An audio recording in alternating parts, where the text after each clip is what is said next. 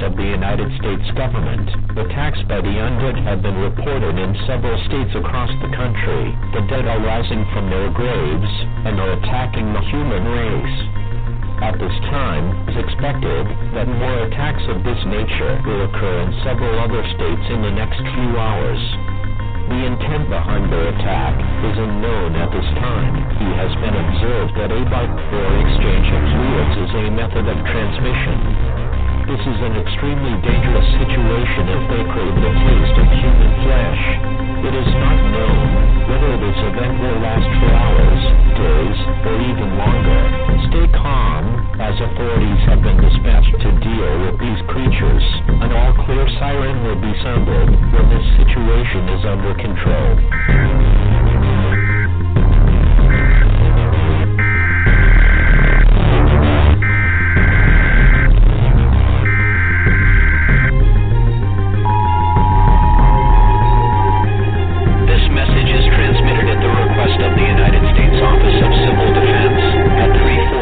Pacific Standard Time, nor is detected a long-range nuclear missile launching. This missile is believed to be headed in the direction of all residents within a 400-mile radius of this area should seek a fallout shelter immediately.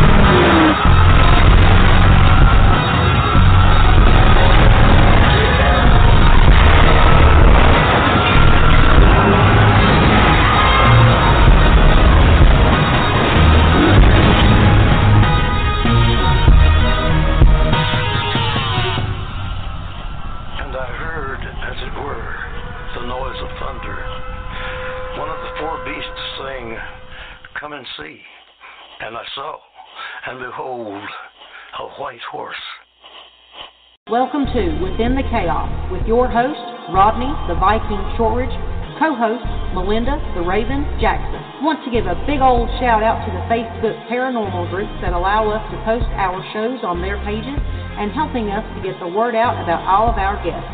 Also, a shout out to the Connor sisters. Hats off to Misty and Ashley. They are the founders of SOS Sisters of Salem Paranormal Research Society and host of their podcast, Paranormal Party. You can find them on Facebook under Paranormal Party. If anyone would like to speak to Black Diamond Paranormal Society, BDPS, to discuss your paranormal questions or issues, go to our website at blackdiamondps.org or email blackdiamondps@yahoo.com. As always, our services are free. Good evening, everyone, and thank you for joining us tonight. You can listen in by calling 516-387-1922, or you can go to the Vibe Radio Network website at blogtalkradio.com/Vibe Radio Network. For deep within the heart of the Appalachian Mountains, I'd like to welcome everyone and thank you for listening to Within the Chaos. My name is Rodney Shortridge, and I'll be your host tonight, along with my beautiful Raven, Melinda Jackson. First off, I'd like to give a shout out to my cousins up in Ohio, Jennifer and Joe Shortridge of 222 Paranormal. If you have a chance, check out their talk show. You can find them on Facebook under 222 Paranormal. Tonight, our special guest is Tiffany Sparks, a.k.a. Lady Outlaw. Tiffany hails from the heart of West Virginia, deeply rooted in the Appalachian Mountains.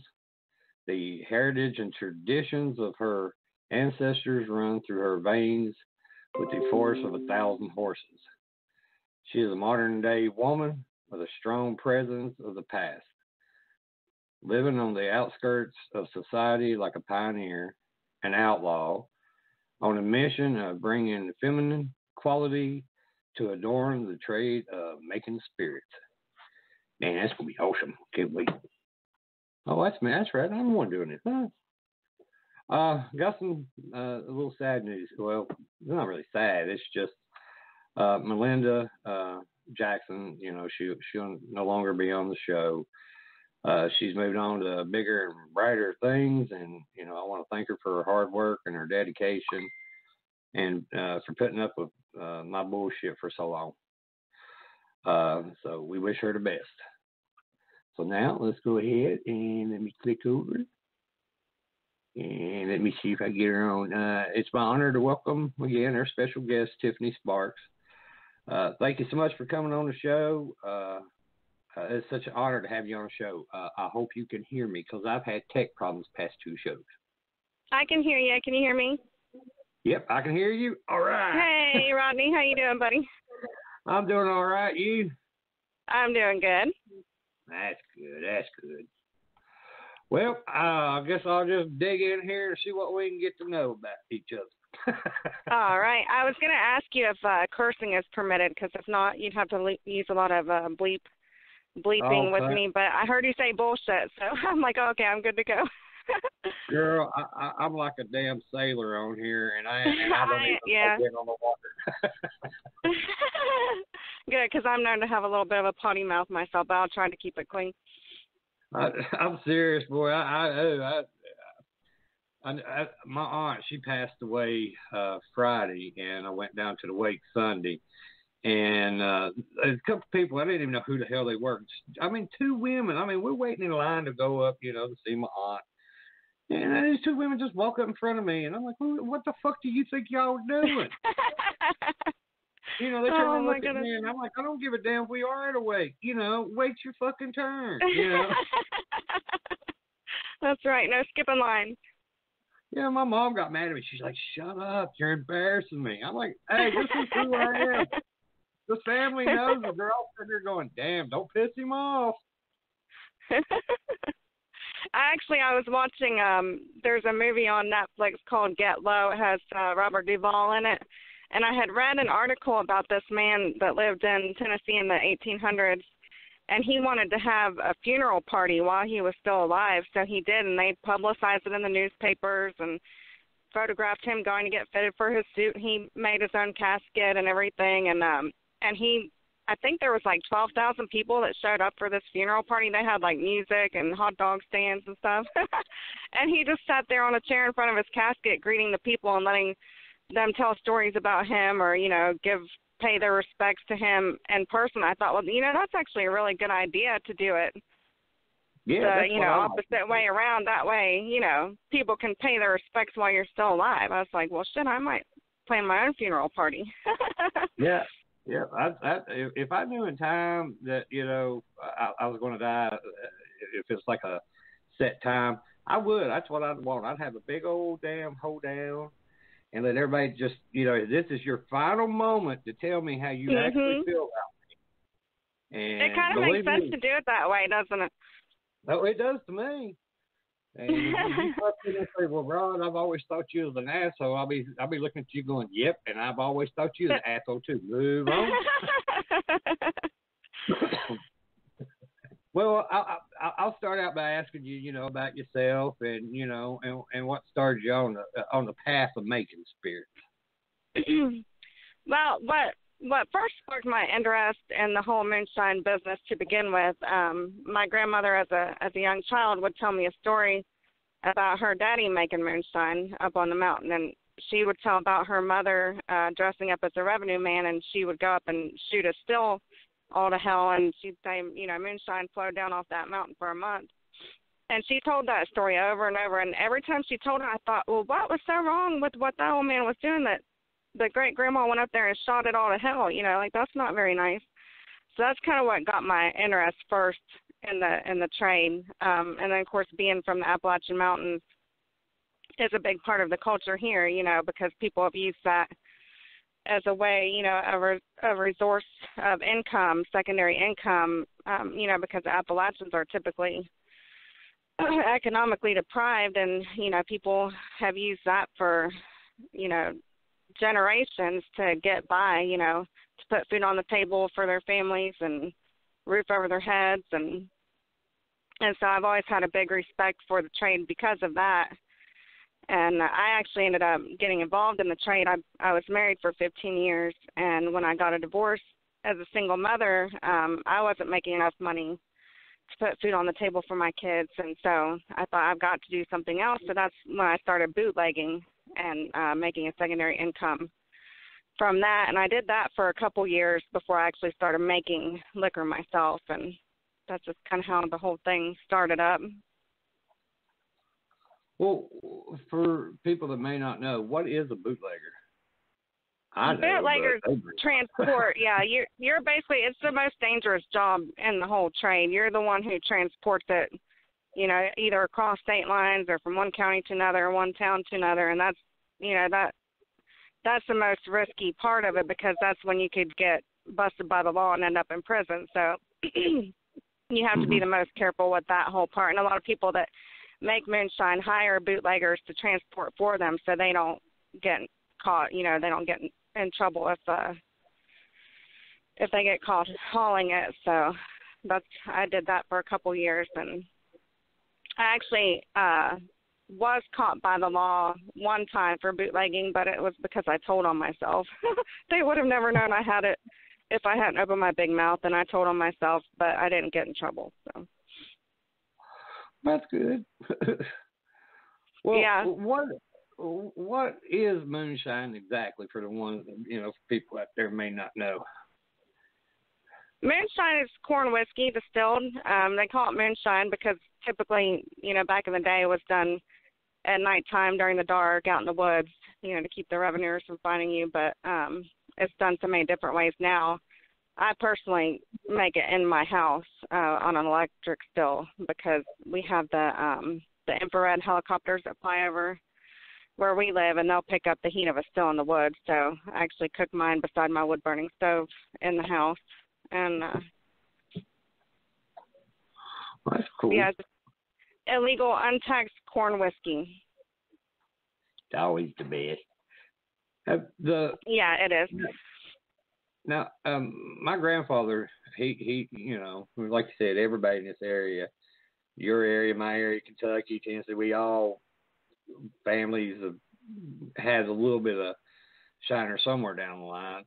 But, you know, I've always heard that, you can maybe back me up on this or not, there's something special about the water here that flows through the mountains of the Appalachians. Is that true as far as making? Yeah.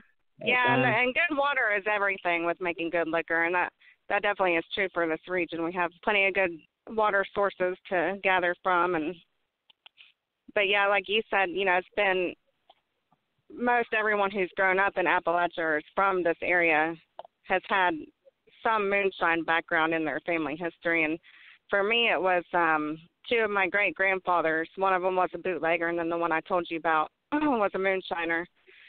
And then my great-great-grandfather was a moonshiner down in the coal fields, too. So, and as far as I know, I'm the first one in my family to join the trade since them. So it has skipped a few generations in my family.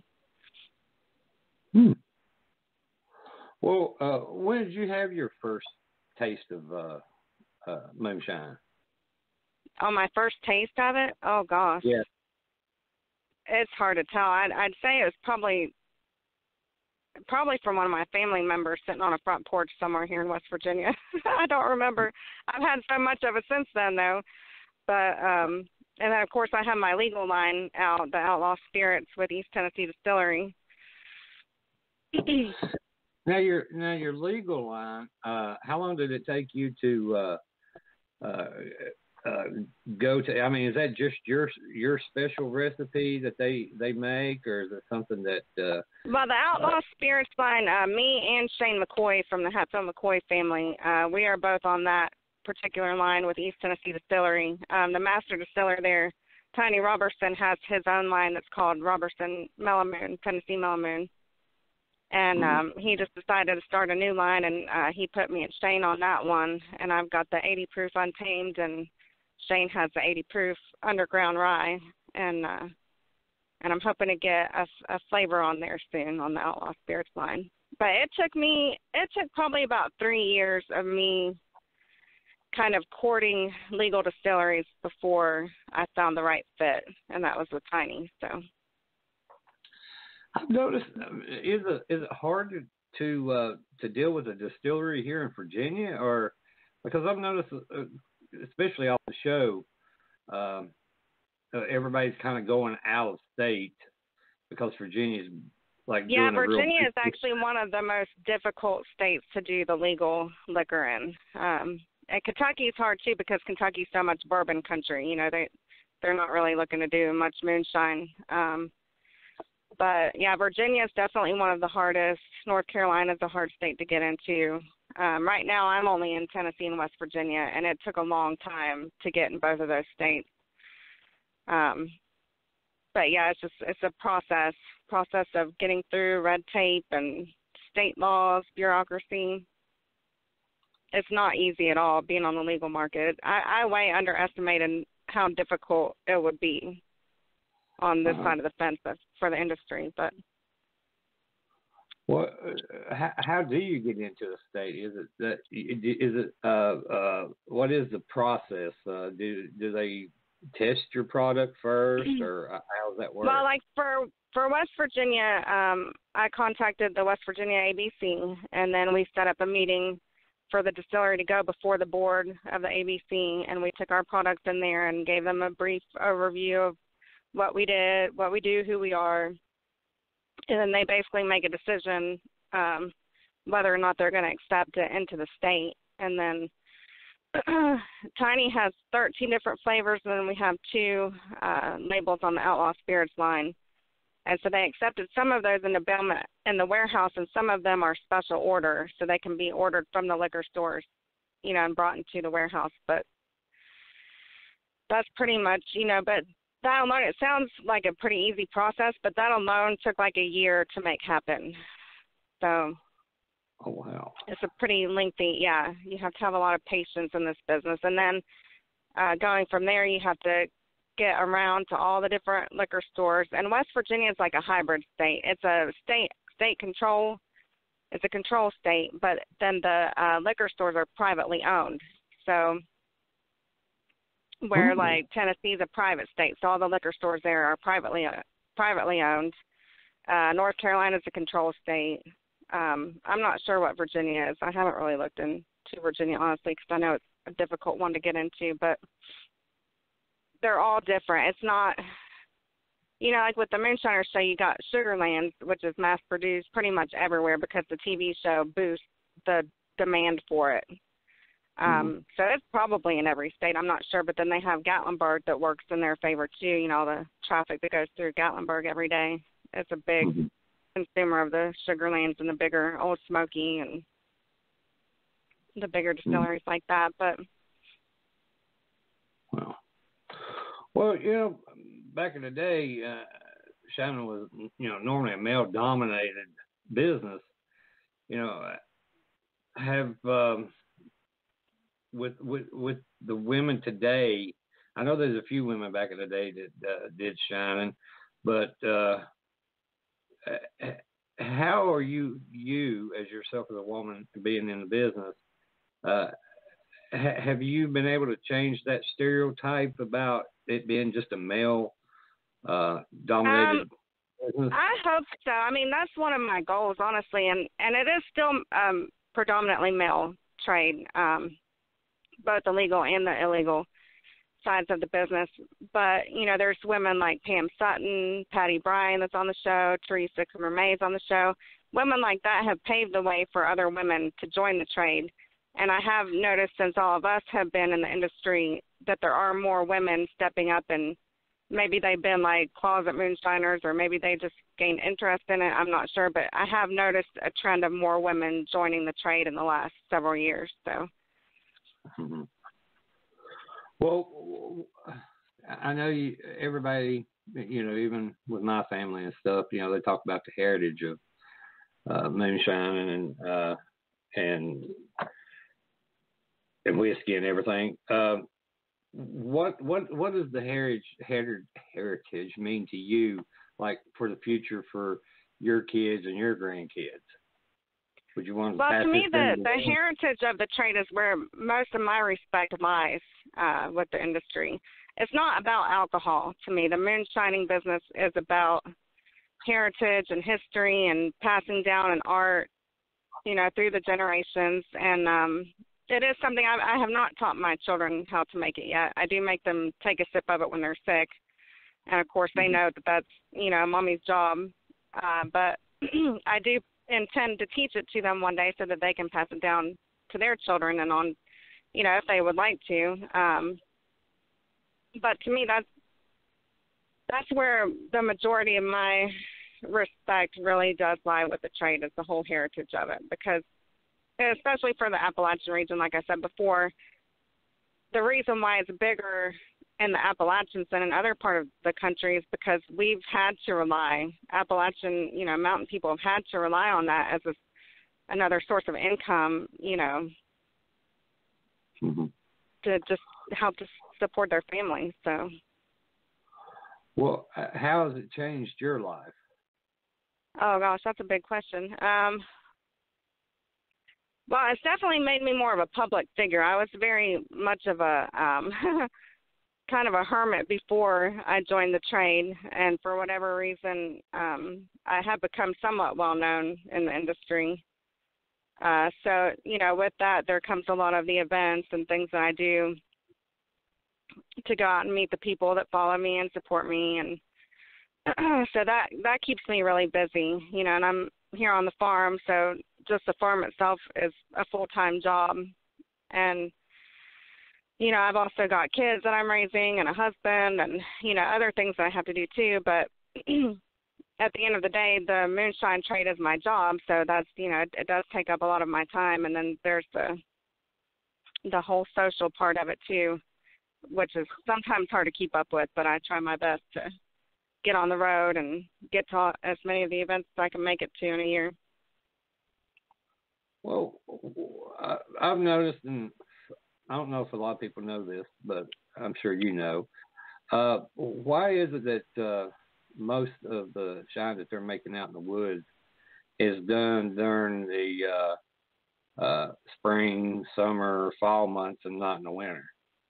Well, you have to have your mash at the right temperature. Your mash won't work off if it's too cold. So, and that's one reason. Another reason why I do it in the house is because I actually use a heat band, and you can do it year round like that. But if you're doing it outside, the temperatures have to be right for the mash to work off. Okay. So there is a season associated with it. Mm-hmm.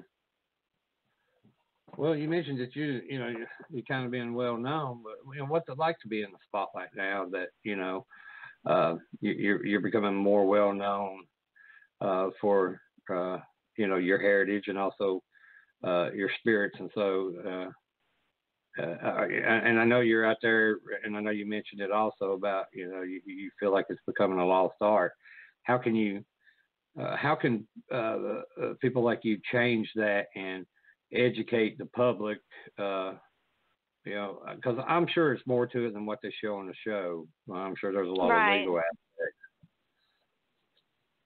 Yeah, which I think, and I haven't kept up with the show every season because I haven't even had TV for like the past 10 years. I did see the first 2 seasons. I had ordered from a video store and watched them a long time ago.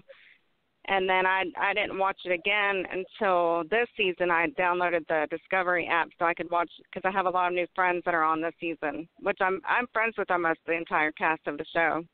But, Donnie and Teresa just came on, Van Fields, Jeff Edwards, Brad Phillips, Red Fox. So I've been trying to watch. I've actually missed like the last 3 weeks because I've been busy on the farm, but I have been trying to watch this season to support them and my other friends on the show. But I think actually the TV show has done a pretty good job as far as putting the art and the trade of moonshine back in the mainstream. I mean, there's not, unless you're hiding under a rock somewhere. I mean, even me who doesn't have TV knows of the show and the people on it and everything. So. Well, have they asked you to be on the show? No, actually, I was signed with the Appalachian Outlaws for the History Channel for season 2, And that's actually how I became somewhat more well known. I was pretty much a private person until that whole ordeal came about, and it kind of just fell out of the sky on my lap when the History Channel hired me. And that's actually, Tiny was the only moonshiner on that show. I think he was on the first season of it.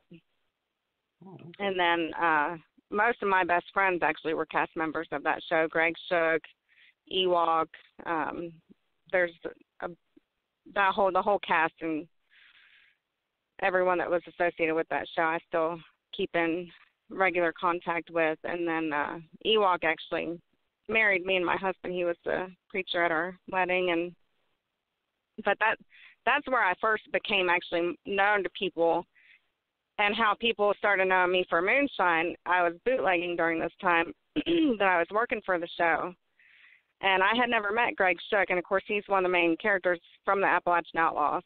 And I had moonshine in my house, and the producers told me that Greg Shook came in my house and stole my moonshine while I was gone. And I'm like, well, who is this Greg Shook motherfucker? Because I'm going to find him and whoop his ass. Like, I don't know where he's from or who he is, but he obviously doesn't know better that you don't just go in someone's house and steal their moonshine, right?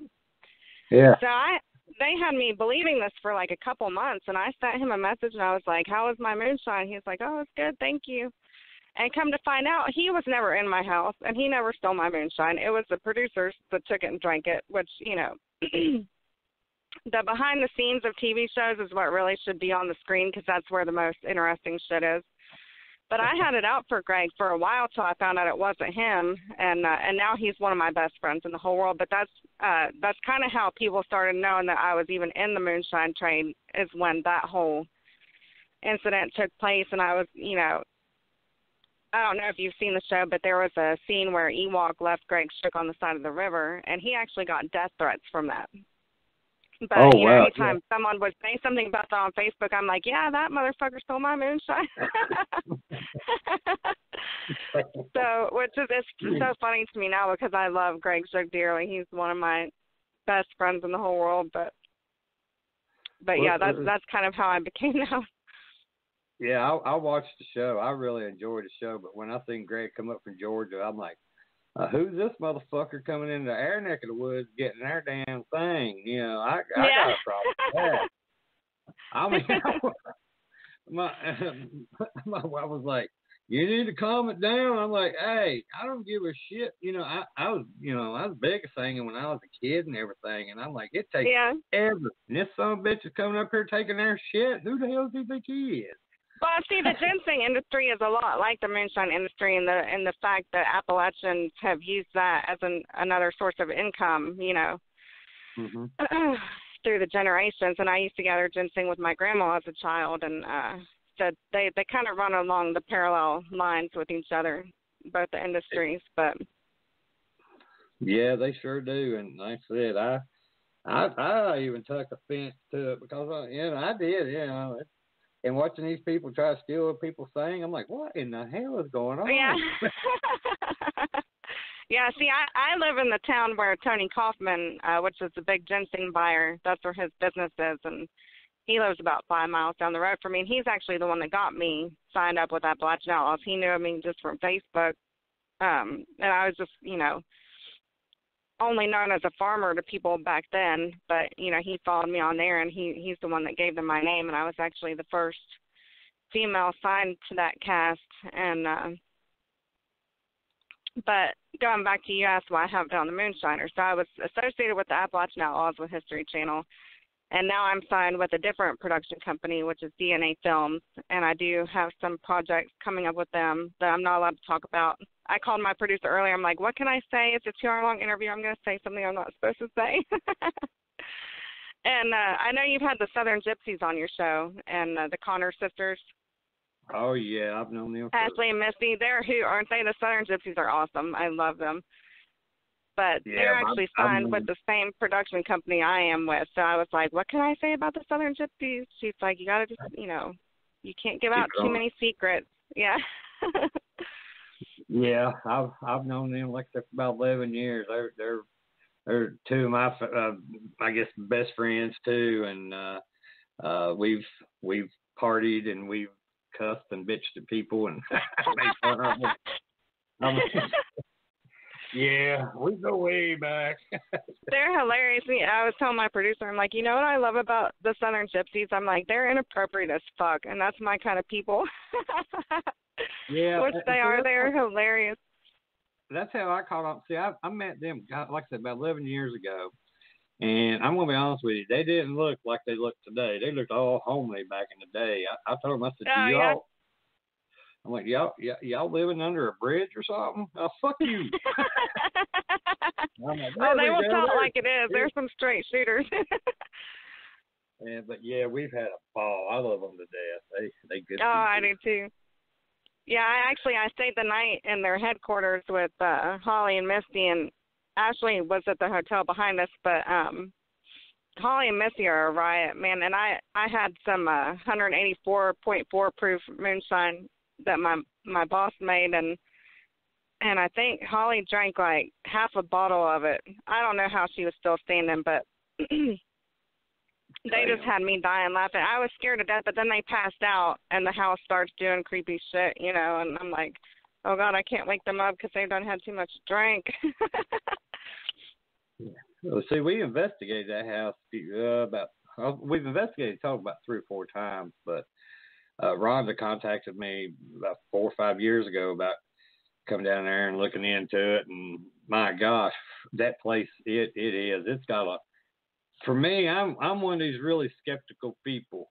But, you know, just sitting there and listening and seeing some of the shit I've seen, I'm like, yeah, you got something going on down here, woman. Yeah, wow. If you're not a believer, that house will make you a believer. I've been there, and I don't know why I keep going back, because I am terrified. Like, I am literally scared to death of this place, and I keep going back. Like, something compels me to go back there. So I've been, like, I don't know, half a dozen times, and I've stayed the night about 5 times. And every time I stay, like, something worse happens than the time before. Other than the last time I stayed when I had my kids with me, the house was pretty well behaved that night. But the night I was there with Holly and Misty, we were all sleeping in the room off of the smaller dining room. And Misty had hung a sheet up in the doorway, you know, to block out any spirits from bothering us while we were asleep. And I see a shadow start walking back and forth. I'm like, oh, no, my phone battery was dead. My stuff was, like, on the other end of the house, and I just laid there, and I kept thinking, okay, it's going to go away. I'm just imagining it. I'd close my eyes and look again, and there it was. And it walked back and forth for an hour, and every so often it would, like, stop and face towards me, and I just sat there petrified. I mean, I was scared shitless. Well, I know the last time we were down there investigating, we were in that room where they do their seances and stuff, and it was me, Robin, and Melinda, and Robin and Melinda was on each side of me. We're sitting there watching the monitor. Scott and Jeff was upstairs and over at little landing, and just everybody just sitting there shooting shit. And all of a sudden, you hear right in between, you know, it's like it was right in my face. You hear a hello. Oh my God! I turned around, looked at Robin, and I swear her eyes looked like about to ready to pop out of her head. And I looked at Melinda, the same thing. I said, I take it y'all fucking heard that too. Oh, I would piss my pants. I've never heard anyone talk in there, but I have heard whistling. And the first time I was in there by myself, and I was doing a Facebook Live interview. And if I had known what I know about this house now, I would have never, ever, ever been in there by myself. But, you know, I thought it was all big and brave. But you can tell, like, when you're in that house, it feels like something is trying to chase you out of there, doesn't it? Well, I don't get that feeling. I just get a feeling that there's something there, a lot of something. I feel like there's something trying to chase my ass out of there. But I was trying to do a live video because I was nervous to be there by myself. So I thought, I'll just take the people of Facebook with me, you know. And I ended up being such a chicken on that video, and I had tried to take him down to the cellar, and I got halfway down, and I heard something in the cellar, so I took off running and left the door open when I ran and took off to the front porch. And then when I went back a few minutes later, and the door was shut, and I couldn't open it. It was almost like it was locked, and I was sitting there fighting with it. And I finally got it pulled open just barely, and something jerked it back shut, like jerked it away from me. And I took off again, and I waited till my friends, Greg Shook, and his friends got there. And when we went back, the door was standing wide open. So, but that was my first experience at that house. But I've told people this before. Do you notice a difference when Rhonda's there? Because I feel like when Rhonda's there, the house is quiet, and then as soon as she leaves, it's like, all right. Yeah, I've noticed time that to scare too. the shit out of some people. Yeah, she's even talked about that.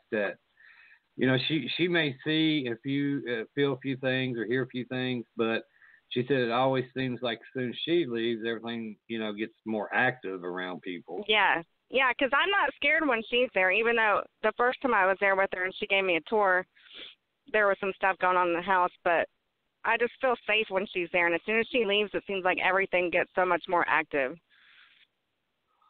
Well, I know the first time we were down there, it was cold as fuck. They didn't have no heat or nothing in there.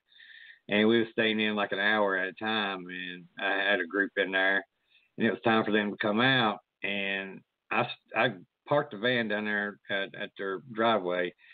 And I was watching them walk out, coming down the walkway. All of a sudden, I seen like a lantern or a candle light up in the top window, go across the window and start coming down the steps. And I was just frozen to look at it because I couldn't believe what the fuck I was seeing. And then when I looked around to see if anybody else was looking, they're all looking towards the fucking road. Oh, man. I missed it. Oh, no. So I take off and go up there, and they're like, what? And I said, I've seen a candlelight, like a lantern or something walking down the steps. So, you know, we go up there, we tried to debunk it, we couldn't find shit. And do you think it was the lady in blue? I don't know who it was, but the only thing I seen was the lantern or candlelight of it glowing coming down the steps. And beat it all, we had a camera down there at the bottom of the steps, but somebody had bumped it and had moved it. It accidentally had moved to the right where you couldn't even see up the steps. Are you serious? I'm serious. Oh, my God. I was like, holy fuck. Ain't nobody going to believe me. Yeah, see, I've never actually captured anything on film that's happened there other than that first time we were there and some of my friends came and the baby dolls in the swing started swinging. And that's when I was like, oh, no, I can't stay here no more. And we did catch that on film, but all the other stuff I've seen there, like we've seen doors open and close, and when I was there with Holly and Misty, there was a tablecloth that flew off the table, and, you know, the little piano upstairs plays all the time by itself. That's happened every time I've been there. Yeah. Have you heard her footsteps walking across the floor upstairs yet? Yeah, I've heard footsteps. I've heard one of the ladies that was actually Greg Stokes' fiance, we were all sleeping in that big room, what they call the toy room. And that's the room I'm actually the most afraid of. But something grabbed her leg when we were in there. And and then my boss, Tiny, came and stayed and saw the tricycle in that room move across the floor. Yeah, it's a scary place. And I don't know if you've seen this picture. They have a picture on their Facebook page where you're supposed to be able to find the lady in blue. And it's taken from the red room, but you can see the window to the room that was her bedroom, Betsy Smead. And I looked at that picture, and I zoomed in, and I couldn't find her, but I found 4 other faces, and then I finally found her. So there's, in that one picture from one room, there's 5 ghosts. Just in that one picture. So it's like, how many, if there's that many in just one picture, how many are actually in this place, right? Well, I know we got a really good EVP there, and it sounded like, and it was a full sentence. Robin and, well, 3 of the people that helped me, Robin, Brianna, and Josh, were setting up stuff. And you can hear like someone with an Irish, like a really heavy Irish accent, and it was a female asking a question. And when I played it to Rhonda, I said, do you know whether any Irish people lived here? And she's like, no, but holy shit. Wow. Like, most people just get like a word or 2, but she said, you got a whole damn sentence.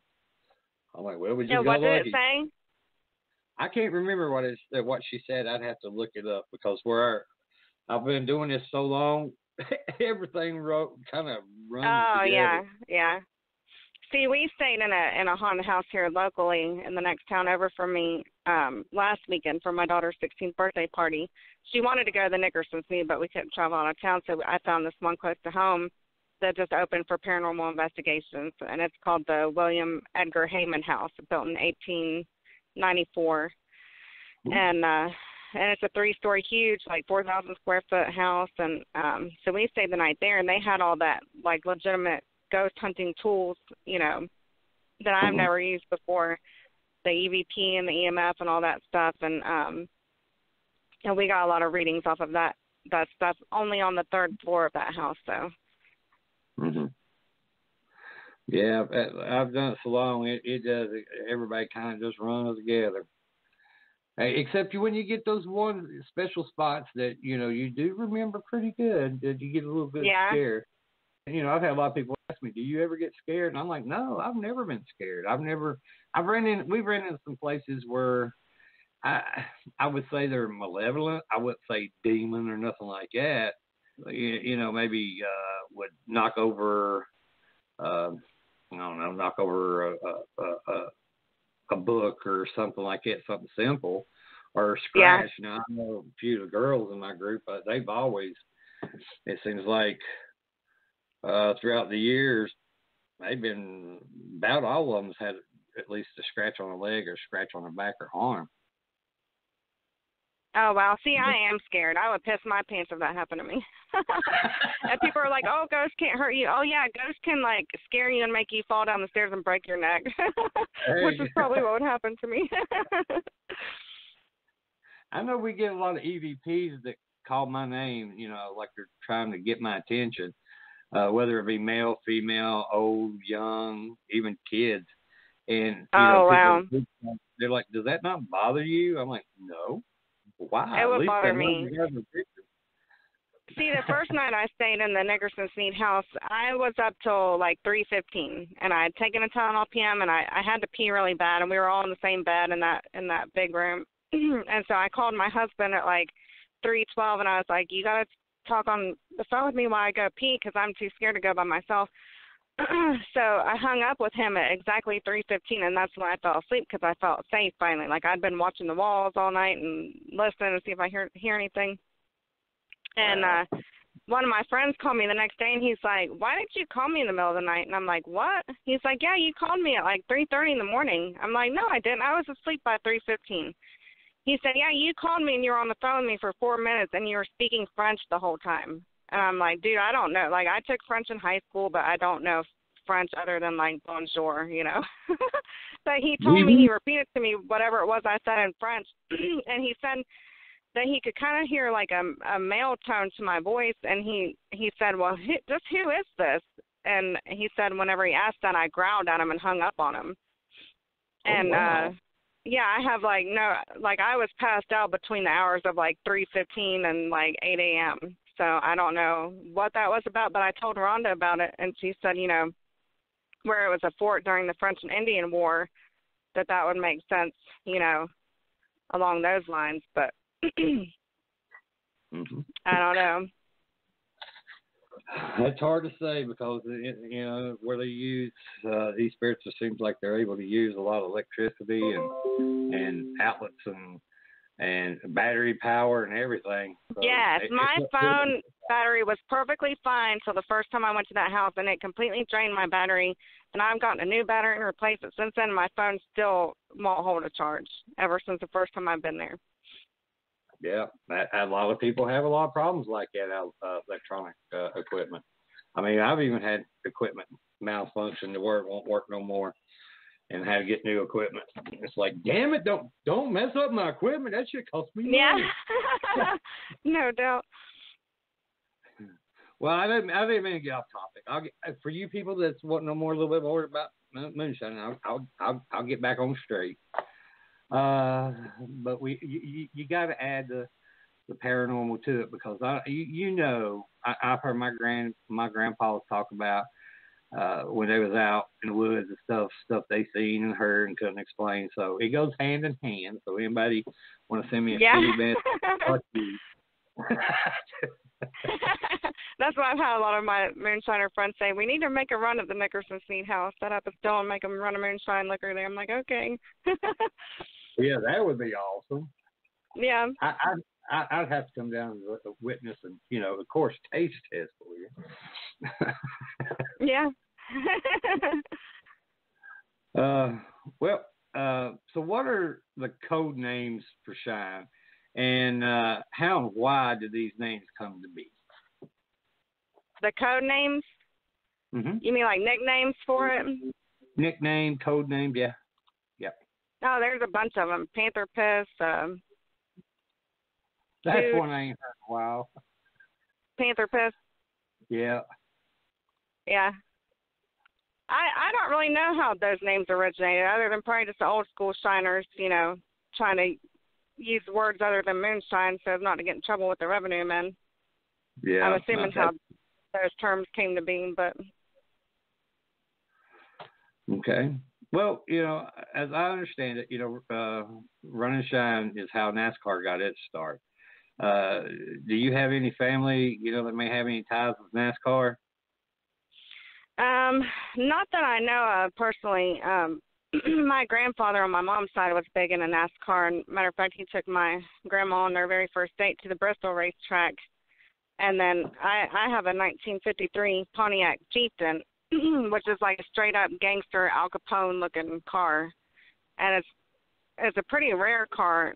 There weren't that many of them manufactured, and back when they were made, most people wanted the Cadillacs. This was kind of like Pontiac's version of the Cadillac, and I actually got to drive that car on the Bristol racetrack last year during the spring race weekend, which was awesome. It's 66 years old, has the original straight 8 engine, dual exhaust flamethrowers, and she did good on the track, and I didn't know the history of Pontiac with NASCAR or the Bristol racetrack specifically, but when I first pulled my car onto the track, everyone was like cheering and jumping up and down and yelling Pontiac. And so when I got back home from that trip, I researched it and come to find out a Pontiac was the first car ever on the Bristol racetrack, and it was the first car that won the very first Bristol race, which was the Volunteer 500.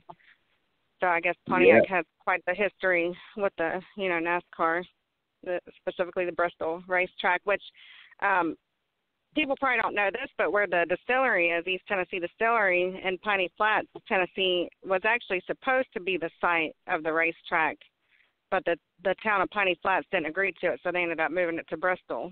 But I bet Piney Flats is hating that right now. Yeah, no doubt. Well, I'm kind of glad it did. It makes it easier for me to go to a race. Yeah. Because I only live like an hour from Bristol, so it makes it a lot easier. Well, yeah, you're in Tazewell, right? Yeah. See, I quit taking the interstate a while back. I travel to the distillery for work quite a bit, and I normally would take 81 from 77, and the truckers have just gotten so bad on the road these past couple of years. I don't know what is going on with the trucking industry, but I started taking the Trail of Lonesome Pine there, skirting along the East River Mountains, so I go right through Tazewell, coming to and back from Bristol. Yeah, you drive probably right there to Holler, leads up in here to my house, Ian. Yeah, it's actually it takes a little bit longer. It's about 20 minutes on the trip, but it's just a much more relaxing drive. You don't have as many cops and no truckers on that road. It's just an easygoing ride. So, and actually, I have a friend, Whitney Rife. Her last name's Becker now. She's gotten married, but she's from Tazewell, and she has the retail therapist boutique downtown there. Yeah, I know her. Wow. Her dad is a banker out here. He's, I guess, a manager, Monty. Oh, yeah, Monty Rice. Yeah. Yep. Wow. Well, I'll be damned. I've never actually been to her boutique. I bought from her online store. But every time I go through there, I'm like, I want to go to Whitney's boutique, but it's always like during hours when it's probably not open or she might not be there. But I do need to stop one time and come downtown and see her shop there. Well, I'm sure she'd love that. Yeah, she's a sweetheart, isn't she?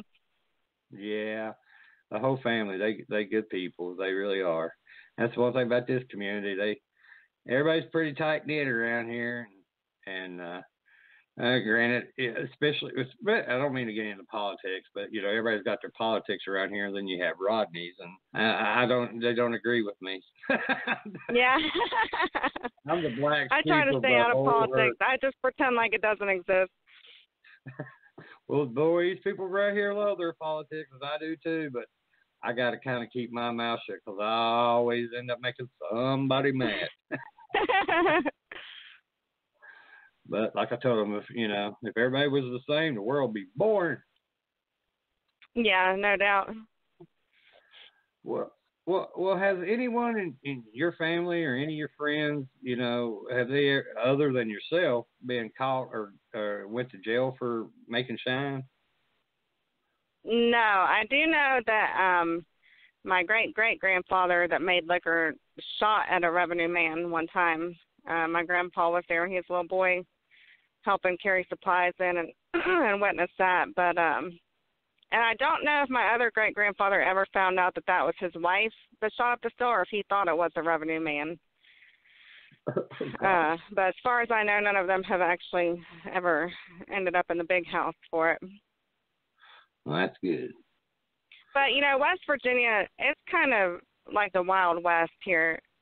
And the law more or less leaves you alone unless you're doing harm to someone else around here, And actually, a lot of West Virginia lawmen make it themselves. So I have had people that know that I do it that have actually tried to get me in trouble with the law, but I have not actually officially been in trouble up to this point, thankfully, because I don't want to go to prison. And, to me, being an outlaw isn't about being a criminal. It's more or less living by your own guidelines instead of falling into what society, wants everyone to be like robots. And to me, being an outlaw is just stepping outside those lines and doing things your own way. So it's not ever been a goal of mine to end up with a mugshot or in prison. I've got kids to take care of and farm to take care of and all that. So. Well, I as far as being an outlaw or anything, it's been about 5 years ago. I was getting ready to go out and mow, and I seen a helicopter come right over top of our mountain real slow, and real low. I'm like, what the hell's he doing? And there's back up here behind my house up on the hill, there's a family cemetery. I seen him hovering, and then he landed. And I'm like, what the fuck is he doing up there? And no sooner did I started to, get on my mountain, I was going right up there and see what the hell they're doing. There was about 4 black SUVs that pulled up and behind my house at the road that leads up through there. And it was I guess, undercover officer. He slapped a big badge in front of me, and he said, open the gate. I'm like, oh, there you go. Have a good time. Oh, shit, they done brought the SWAT team after you. Yeah. It wasn't after me. It was after, like $40,000 worth of pot that somebody has wow. growing up there. Because when it came back down, I seen all this pot in the back of their SUVs, and I was like, wow. And then finally, at one, he stopped to talk to me, wanted to know who's been up there and all this shit. And I told him, I don't know who's been up there, but if I knew all that was up there, you wouldn't be getting it. Yeah, I've actually had them bust pot growing close to my farm before, too, with those infrared helicopters that fly over. But yeah. That's been several years ago. Boy, Virginia has a hard on busting anybody for anything. Good God. That's and it's my cousin's property, and I asked him, I said, you know about it? He's like, I didn't know shit. I'm like, right. Yeah, see, Virginia, the law will get you in Virginia. They'll get you every time. I lived in Virginia, in Quantico for a couple years on the Marine Corps base, and then I lived in Front Royal for about 5 years. And, yeah, no doubt they will get you there every time. Yeah, they do love busting the bad guys. Well, I would say Which I give the lawmen a hard time because, they probably get sick of their regular everyday job of people saying, yes, sir, no, sir, I won't do it again. So I tell on myself every time, like for stuff they would never, like the time I told on myself for the moonshine when I was bootlegging, I was speeding that day and I was doing like 80 through a work zone. It's supposed to be a 55 mile an hour, and it's an undercover cop. And not only was I speeding through a work zone, but I also had expired registration, expired inspection sticker, and I didn't have my insurance card with me. So he should have hauled my ass off of jail. And he pulled me over, and when he asked for my license, he looked at it and he said, well, why were you speeding, Miss Sparks? And I said, well, because I like to drive fast, and you're slowing me down. I'm almost home, right there's my road. And he just kind of looked at me funny. And I said, and I'm also an outlaw. And he's like, what? I'm like, yeah, I do some bad shit. And he said, no, what do you do? It's against the law. I said, I'm not telling you, you're the law man. And he started laughing. He said, no, it's okay. And I had my phone sitting on my lap, and one of Johnny Cash's best friends is one of my best friends, Chance Martin. He does a radio show on Sirius XM Outlaw Country under Alamo Jones, and it was his birthday that day, and his picture with Johnny Cash popped up on my phone, and the officer said, do you need to get that? And I was like, no, that's just Johnny Cash's best friend. I'll call him back later.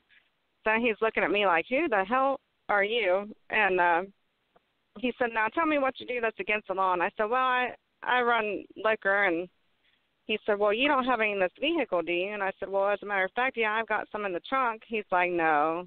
I said, yeah, let me out of here and I'll open it and show you. So he let me out of my door, and we went around to the trunk, and I opened it and showed him what I had back there. And I said, now the only reason I haul this around is, if I run out of gas, I'm going to put some in my gas tank and get down the road. And he said, well, that's not strong enough to run a gas tank. And I said, well, bullshit. Take you a swig of it and see.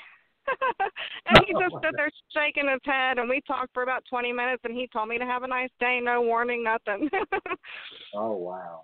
Because I threw him off guard. He didn't know what to do with me after that. He's just like, who is this crazy bitch? And I should have never pulled her over, so just, go on about your day.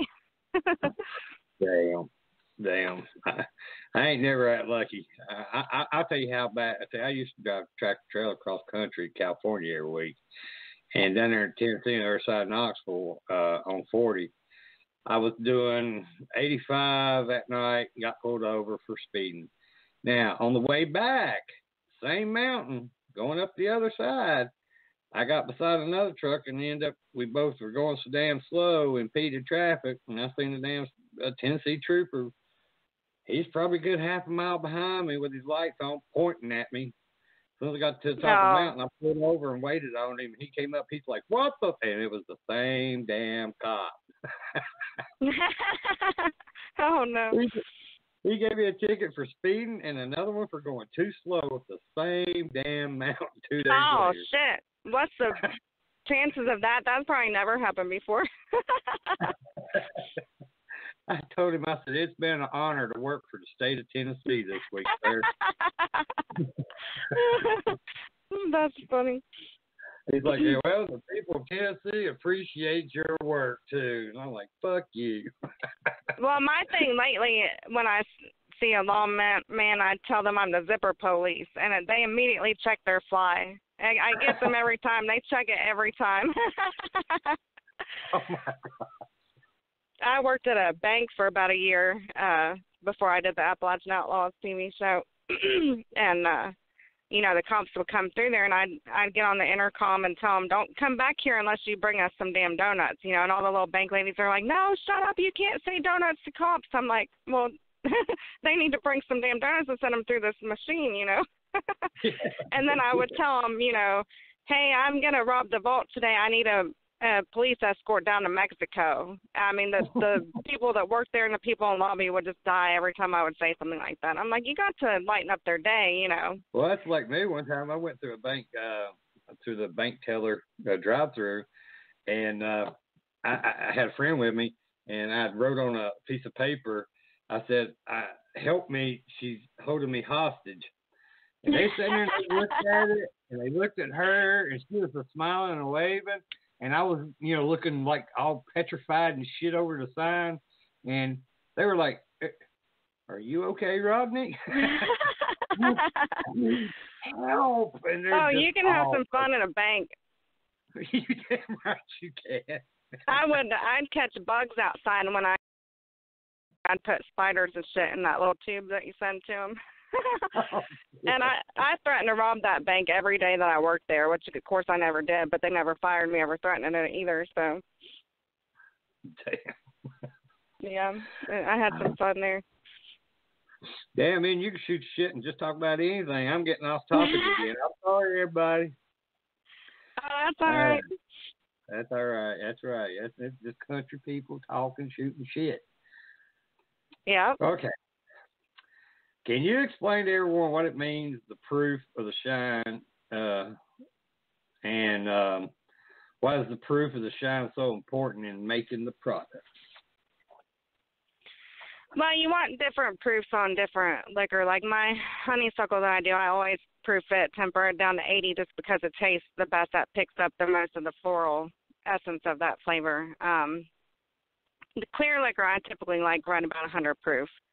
I can drink higher than that, and matter of fact, my boss Tiny makes 150 proof clear liquor, and it's just as smooth as any low proof liquor you can find. It goes down real easy, but I'm kind of a cheap date, so like literally one sip of that 150 proof and I'm drunk. But it all just depends on, you know, a lot of what you're making with it, whether you're making brandy or straight corn liquor or you're doing flavors. And most people probably, I'd say most women probably like the lower proofs, around 80 or so, but my favorite with the clear liquor is right at 100. My legal untamed is at 80 proof, though. Mm-hmm. But it's just as smooth coming off the pipe at 185 as it is at the 80 proof. Well, what do you use to proof it down then? Distilled water. Well, what about where a lot of flavors are being added now? Different fruits and spices and stuff. What's your opinion about those? I use Tennessee Thumper Still. Matter of fact, Tennessee Thumper Stills is my only official sponsor, and that's Rick Gibson. He designs and builds those. And he's part of the Mason Jar Mafia group that I'm in. Chris Kelly with Rocky Point Copper Stills he's like the boss man of that whole group. But with the Tennessee Thumper Stills, the way they're designed, you can actually infuse flavors rather than doing like a brandy or you can actually shut it off mid-run and change the flavors in the Thumper Stills, in the Thumpers. So I could do like honeysuckle for part of the run and then take the jars off and do something else, you know. Mm-hmm. But his rigs are the best as far as for infusing flavors. They do an awesome job. Okay. Yeah, when I first started making the honeysuckle, I actually used the honeysuckle flowers and in the mash. You know, they have such a short life season. You know, it's like not even a month that they're in bloom. And with that being in demand year-round, I ended up going and switching to an extract, which is what I use now in the infuser still that I have, the Tennessee Thumper still. Okay. Well, which produces a better product, copper or steel, or stainless steel? You should always have at least some copper in your rig to get the impurities out. But mine is a combination. The Thumper rig itself is all copper, but then I use a stainless steel keg pot to cook in. But do you grow your own product, or do you purchase it for your moonshine? Corn and stuff? Mm-hmm. No, I actually, I'm getting into growing Bloody Butcher corn, which I just got my first shipment of that from Dancing Star Farm Seed. And that is actually a strain of corn that was originated by my ancestors. My great-great-great-grandmother was Potawatomi Indian, and that's where that strain of corn came from. She originated that corn. And so I've wanted to use that to make liquor for a long time, and I finally just got my first shipment of it from the nursery in Pennsylvania. And I'm actually going to order some seed stock from him of the Bloody Butcher corn to to try to grow on the farm. I'm going to start with about 3 acres, but honestly, I have never had luck growing corn on my farm, and I've tried it in different locations and different methods of it. And, you know, the deer population here is pretty big, so and with me traveling as much as I do, I'm not here to babysit and do as much gardening as we used to do here, but I am going to try to grow that and see how it does. Well, if you do, you're going to probably have to get you some kind of fencing to go around it. Yeah. From that deer fencing, because I've put out a garden about every year, ever since I was old enough to hold a hoe. And here in Tazewell, I don't know if you've noticed, deer's got terrible here too. I actually had to, past couple of years, had to put a damn deer fence around my damn garden to keep them out of it. Yeah, see, I'm going to end up having to do the same thing. I do have one place down here closer to my house that I can keep a closer eye on, and then I have 7 dogs that keep them run off from right here. But the other places on the farm that would be better for growing crops are out of sight, so I definitely would have to do something in those places to keep the deer out. Yeah, I think they need to make the season a little longer. My gosh. Yeah, yeah. Well, which is your best seller of the product that you sell? That I make at home or the legal? Either. Or both. Yeah, let's just go both. The Outlaw Spirits Untamed is doing pretty good. I'd like to see it do better, but it's just one of those things where it's going to take more time, and I need to get it more established as a brand because it's such a new brand. But me and Shane have been working on that, and hopefully that'll be in bigger circulation here soon. But yeah, it's the prices in West Virginia as far as making the black market liquor are definitely better than they are, say, down in Tennessee. Because in Tennessee, you have so many people, pretty much everyone down there makes it. So the most you can fetch for a quart down there is about $20 a jar. Where in West Virginia, most of the people that make it here are making it for self-consumption instead of distribution, so you can actually mark it up higher here. About 30. I've even sold it for $40 a quart in West Virginia. Wow, that's good. Well, a friend of mine asked me this and wanted me to ask you, does Shine need to be refrigerated, and can it, how long does the shelf life last on some Shine? No, it doesn't have to be refrigerated. I actually prefer it room temperature. Most people like it better chilled. I always drink mine room temperature. But as far as the shelf life of it, it'll last forever. It doesn't go bad, so. Okay. You can find a 50-year-old jar of liquor in your grandpa's barn and drink it, as long as it's made right. Well, I wish I'd run into some of my pawpaws. Yeah. I've been running around the basement bouncing off the walls. Yeah. Oh, why is it important to throw away the first amount of Shine being produced, and how much of it do you throw away? That's what has the methanol in it, so it can actually cause you to be blind or cause botulism. So you have to throw that out just to make sure that no one gets sick, you know. And not everyone does that. If you do make your own liquor, you should definitely always throw out the heads, because that can be very harmful to people that drink it. Okay. And it depends on how big of a run you're making, how much you need to throw out. Oh, okay. Are there any other uses for Shine other than drinking it? Yeah, it's been used for medicinal purposes for a long time. As a matter of fact, going back to the ginseng industry, a lot of my friends that are ginsengers will actually put the roots in a jar of Shine and let it sit there, make a tincture out of it, or even mix it with honey and other things and drink that when they're sick. Yeah, my grandma used to make it. Man, I couldn't. In the wintertime, I always couldn't wait to get sick to go to Mama's. Mama. Poor mama. Just kind of pretend like you got a cough there. Yeah, I would. She'd get in the damnedest place she'd keep it. You know, you'd think Mama would put it up high where no kid could get it. No, she kept it right under the sink. She could come on with it, Probably baby. they think kids don't like the taste of it. Well, this. No, I was just telling my cousin today, her little baby is teething, and I said, you need to get a rag and put some moonshine liquor on that rag and let her chew on that, and that'll help the pain of her teething and help her sleep a little bit.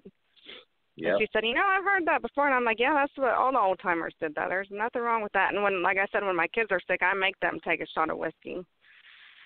Yeah, I did mine too. I think that's the reason why I turned one of my boys into a drunk, but it's all right. No. He got out of it up his ass. Yeah, see, I actually do have my family history has some alcoholism along the lines there, and it skipped me because I've never been one of those that has to have a drink. Mm-hmm. As a matter of fact, I really don't drink at home at all unless I'm just tasting what I make. I pretty much just drink socially, but you know, further generations of my family have actually been alcoholics and died from alcoholism. So it's something that I preach to my kids, you know, always in moderation, you know, when you get old enough to drink. Don't ever do it, you know. Yeah, I had to do it to mine because my dad was an alcoholic. Some people say I was. I say I wasn't, but they said, did you get up drinking? I'm like, yeah. Did you go to bed drinking? I'm like, yeah. You're an alcoholic. Oops, I guess I was. But yeah, some people they take it too far, and I think it's in the genes. It's just, you know, roll with us. Some people when they get the taste, they constantly chasing it. Yeah, it definitely can be genetic and hereditary. But like I said, that skips me. And you know, like I said before, the whole moonshine industry to me is not necessarily about alcohol as much as it is about a way of life and a tradition of mountain people. Mm-hmm. You know, you're not just drinking to get drunk. You're drinking someone's hard work that they put in that jar. You're drinking someone's family history that they put in that jar. You know, it means more to me than just an alcoholic drink. Yeah, that's right. Well, what is the purpose of placing shine in a mason jar or a gallon jug? Is it just to transport, or is it just another symbolic way, or just a part of the heritage? I've never really thought about it that much. Honestly, I think it's always been done like that, mason jars, you know. And mason jars are sturdy. Like, I've canned and made lots of liquor and hauled lots of liquor in mason jars, and I've never, ever seen a mason jar break, you know. Mm-hmm. Like, they're made pretty well. Well, you know, I've also heard that, you know, back in the day that the mason jars with the number 13 on them, they would destroy them or bury them. Yeah. Have you heard? Yeah, they're very hard to find. Yeah. Mhm. Yeah, moonshiners would come across there. They'd break them or throw them away because it was considered bad luck. Oh, okay. That's what I was going to say. And I've actually run across some of them at like flea markets and yard sales and antique stores and stuff, and they go for a high dollar if you do find one because they're so rare. There's not many of them around. Yeah, that'd be true too, because I haven't seen any either. Let's see. Well, here's something I've often wondered, and you know, how when you're canning and especially garden stuff or anything else, and you give it to a family member or something like that, and they return your jars. You know, do like people that you know, friends of yours or family that, you know, might buy some off of you and then bring you back the jars, or? No, I never see the jars again. I never see the jars again. My grandma was big at canning. She canned everything. She always grew a big garden. She always insisted if she gave you a jar of food, bring the jars back, you know. So people always return them to her, but I've never asked that anyone return them to me, and I've never had anyone give one back. So you just assume once they're out of your hand, that's the end of that jar. You'll never see it again. What my mom used to always tell me about, I always love their food, or especially canned food. She's like, boy, you know the reason why that food tastes so good? Why? She said, that's an old liquor jar right there. All that came from. Mm-hmm. Oh, yeah. There you go. Them Double green purpose, beans, huh? that's it. Them green beans taste good with that little shine on it, don't it? Yeah. And you can't get any better than home canned food, can you? There's not many people that even can anymore, but that's something. I haven't kept a garden for the last couple of years where I travel so much, but I did. I've got some heritage heirloom green bean stock that's been in my family for hundreds of years, and we planted a big patch of that last year, and I think I canned 40 quarts of it, and we ate every bit of that within like 2 months. It was gone. Wow. Green beans with every meal. But you just, it takes you back in time if you've been raised like that by your grandparents, had that good homemade canned food that came straight from their dirt in their backyard, or on their farm. That to me, when I open a can of that and cook it and eat it, it takes me back in time to my grandma's house, in her kitchen, and her serving that on her table. So. See, that's what when my kids, when I was raising them, I'd have them out in the garden with me, and of course they'd bitch and complain and moan and groan. And, I said, I never did it to my grandma or my grandpa. No. I don't give a shit if the sun's just coming up. You got your ass out there and you helped them. And I'm like, what is it with y'all? I said, this is a you were expected to help back then. See, my kids have been raised on a farm, and they do the same thing. They can't stand working in the garden. They hate it. But they will get out there and help, but they're not happy about it, Oh, mine were never happy about it. Now, mine are in their 20s, and now they're like, Daddy, I want to put out a garden. I'm like, well, did you learn anything? I should have been paying attention back in the day. That's it. No, can you help me?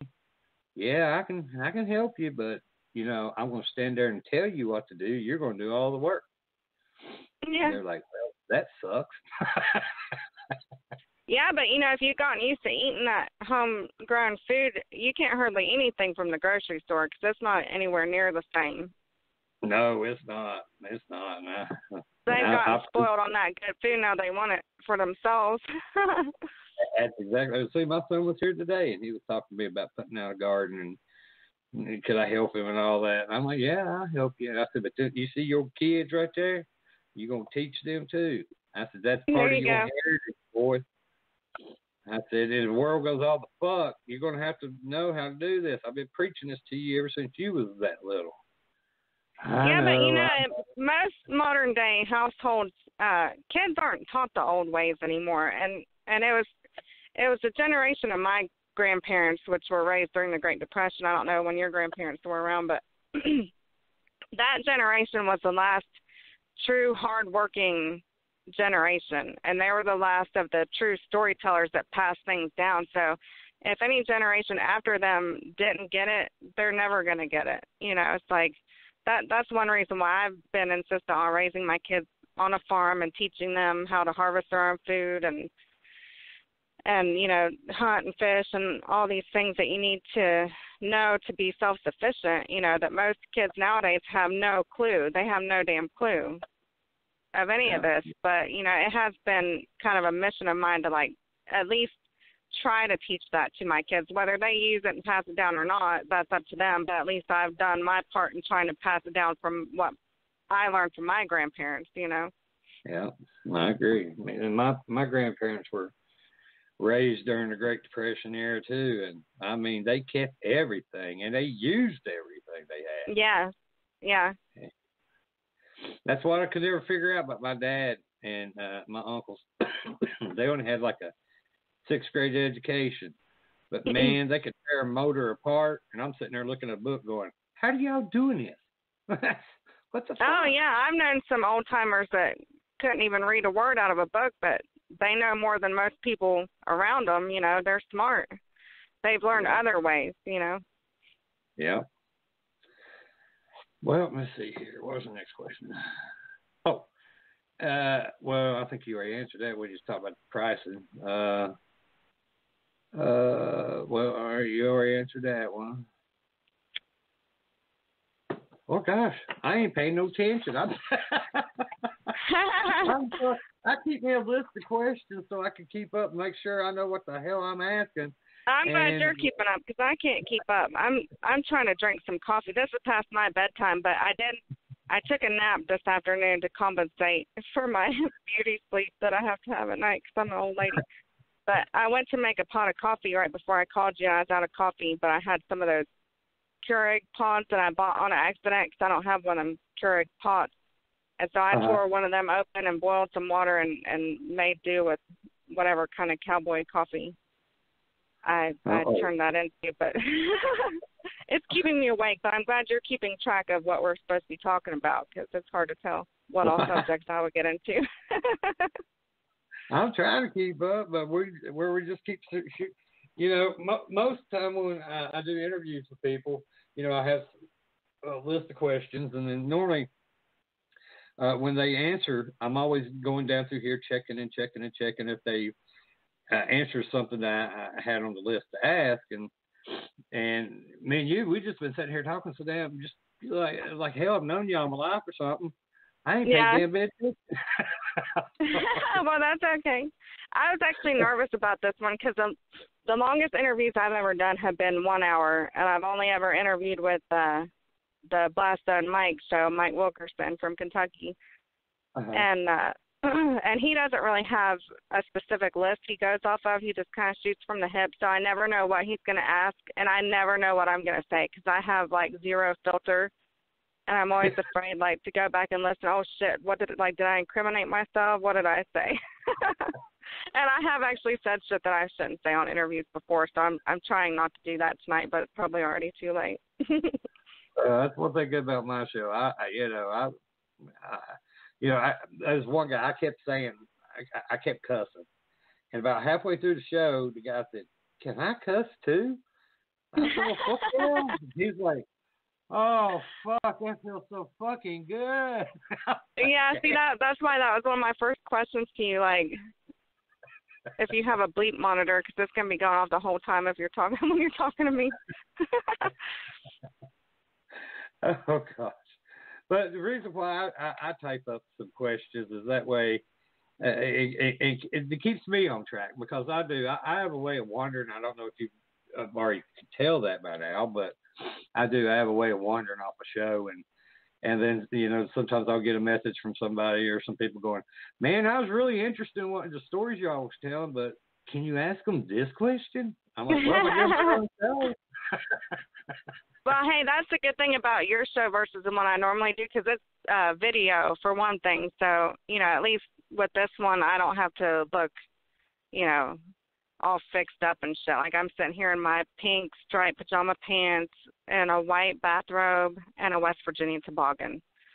So at least I don't have to look presentable, and I was really happy about that. And me and Teresa were talking about, because I guess her interview's coming up in May, right? From the Moonshiner Show, Teresa. And I was like, at least you don't have to be on video, so we can have no makeup on, have our hair a mess, and look like shit. That reminds me, there's a guy I've had on the show a couple of times. His name is Alan Wright. He's a paranormal author, and first time I interviewed him, it was funny. He's like, "Hey, Rod, how you doing?" I mean, that's just right out of the get-go. I said, "I'm doing good. I'm sitting here in my thong bikini underwear and my beard. I'm ready to rock and roll." And he busted. I can hear his wife in the background.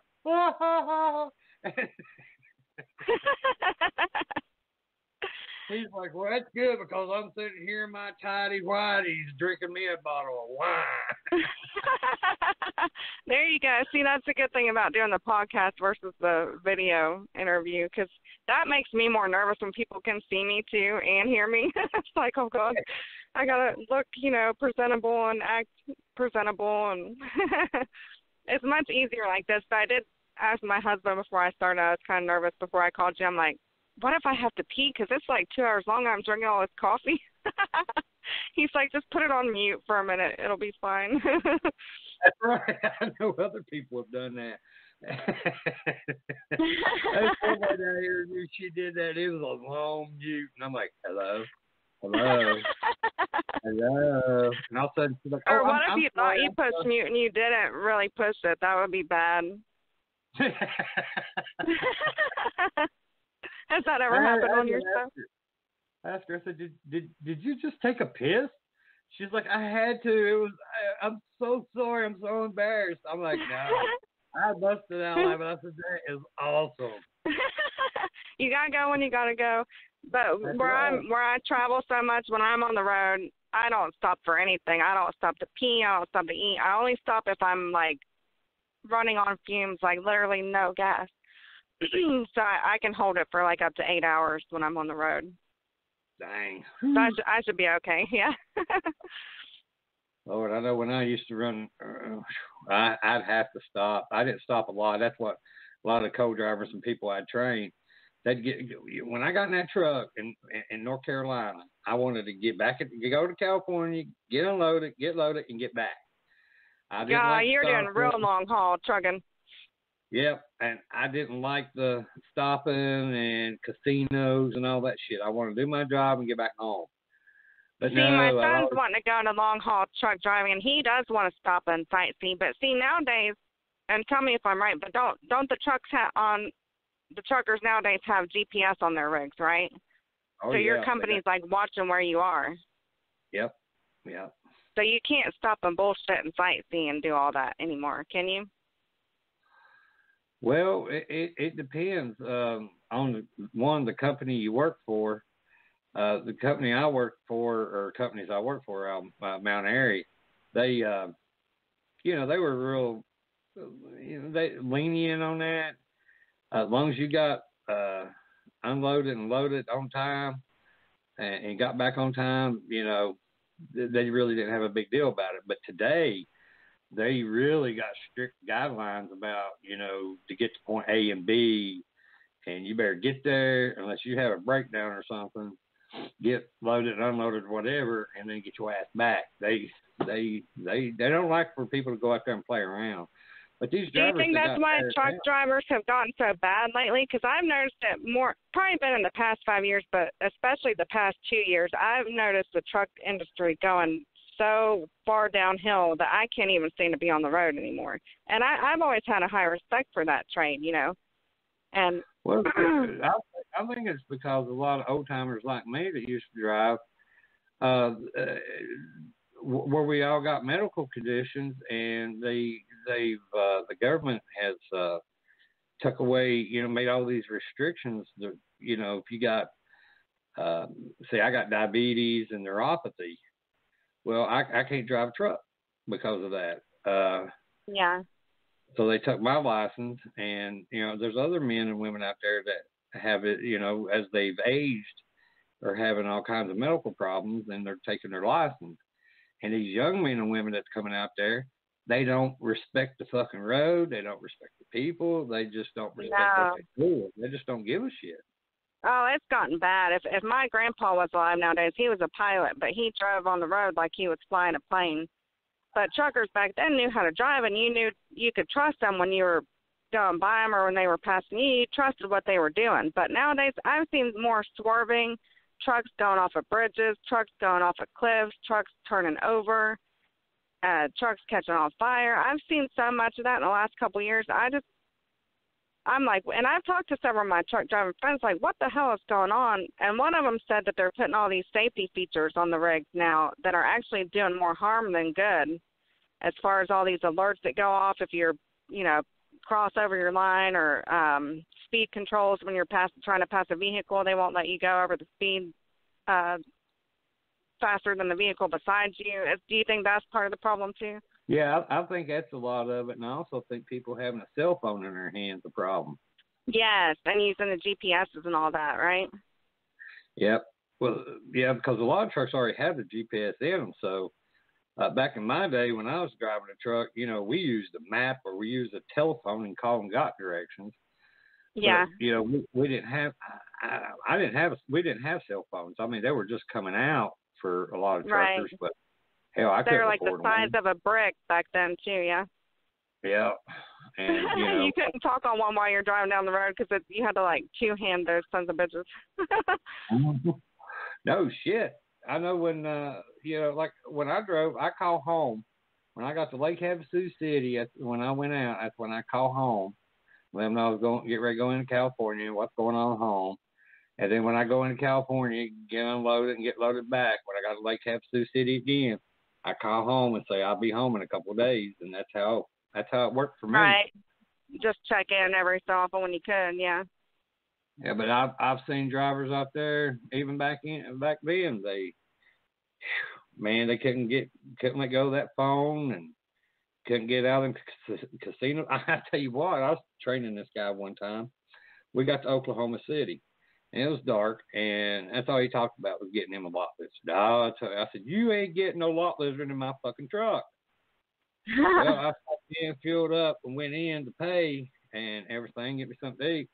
I went back, that truck was a rock, and I slung open that door, and he's like, can you give me about 5 more minutes? I said, get the fuck out, both of you. Get out, you nasty ass people. Oh my God. I mean, I could sit and tell you stories of make you cry, make you laugh. They contaminated your rig. Yeah, and I couldn't even sleep there. I was like, Oh shit! I used to when I traveled I used to travel even more than I do now. I used to go to Nashville quite a bit. I've got a lot of friends in Nashville, and Johnny Cash's brother Tommy actually taught my grandpa how to play the guitar when they were stationed in the army in Germany together back in the late 50s, and so I started going to Nashville, and I met Tommy there at the Johnny Cash Museum downtown, and then I become good friends with one of Johnny's best friends I was telling you about earlier, Chance Martin. And he was Johnny's stage manager for about 30 years, and during the Johnny Cash show and on his world tours and everything. So I became friends with all these people in Nashville and started going there about once a month. And it's a 7-hour drive for me from here. And so I would a lot of times sleep in my car at the truck stops. I like the sound of the diesel engines running, and then you can get up and, you know, have coffee in a bathroom or whatever. And I had actually gotten invited to the Grand Ole Opry by the owner of the Johnny Cash Museum downtown, and I was running late. I had to work that day and got off work and hit the road, and, you know, I always travel in, like, you know, jeans and sweatpants or whatever, ball cap, my cowboy boots. You know, I don't travel looking presentable because I'm just going to get dirty, you know, spill coffee and shit in between here and there. Mm-hmm. So I had to stop at a truck stop. I think it was around Franklin, Kentucky. And I went in there and asked if I could use their truck stop shower. And they didn't charge me. They let me use it. But I went in there looking like a truck driver, and I came out with all this glittery sequins and sparkles, you know, all ready for the Grand Ole Opry. Yeah. And the truck drivers that saw me go in and come back out were looking at me like, what the hell happened to you in there? But my hair, like all the steam in that truck stop shower room, I was trying to curl my hair, and my hair ended up just being a disaster. So every time I see the pictures from that Grand Ole Opry night, I'm like, there's my damn truck stop hair. Damn. Yeah. That was one thing I did. I loved driving the truck. I miss driving the truck, and I don't know. People, there was a camaraderie with the truck drivers and the bikers and all. And seeing back then, you know, I wear my blue jeans, work boots, and tank top, and a cut off blue jean jacket. The sleeves are cut off of it. And, you know, I could walk into any biker bar, and hell, they think I'm one of them. Yeah. Yeah, it's like a brotherhood, huh? Yeah. And there's one guy I was training who was out in California, and he had his little khakis on, his little polo shirt and shit, and he was talking about he wanted to go somewhere to eat. And I'm like, buddy, I know the perfect spot. They got the best damn hamburgers. So we pull in there, and he's like, there's an awful lot of motorcycles here. I said, yeah, go there and tell them that. And we walked in. That place got quiet. I mean, it just shut down. And I was like, wow, I wasn't expecting that response. He had like a fish out of water up in there. Yeah, he was like, I wonder why they got so quiet. I said, well, let's look at all of them. Look at me. Now look at you. Now you tell me what is wrong with this. You son of a bitch, you brought me in here on purpose, didn't you? That's awesome. I did. He was all pissed about. He bitched about that all the way home. But they didn't say anything to him. Everybody got quiet and looked at him like, what the fuck? You're in the wrong place, yeah. Well, I know one guy said, boy, you awful pretty. I was like, oh, no. Oh, shit. Don't drop the soap in there. You're going to get fucked.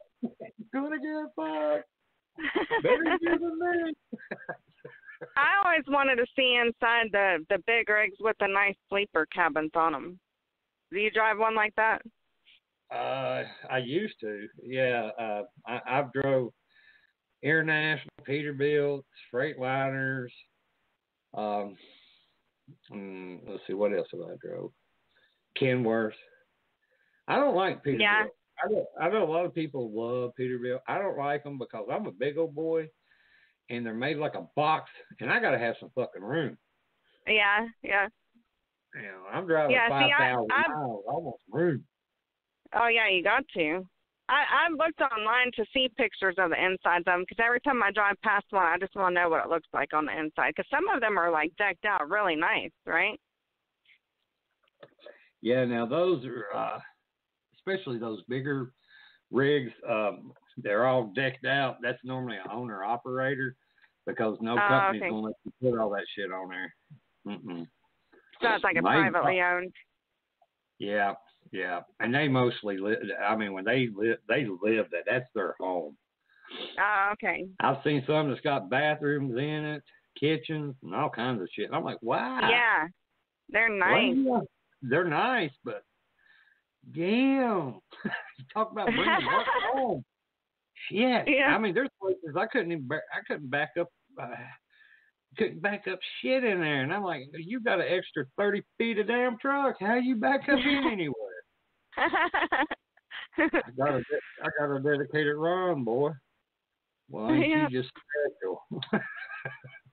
See, if I had one that nice, I'd have a hard time driving. I'd be one I like camped out in the cool section of the cab, you know. Oh yeah, I've seen a hardwood floor. I mean, it looked like these big buses that tour buses that these like country singers and them would take, and you're like, good God. Yeah.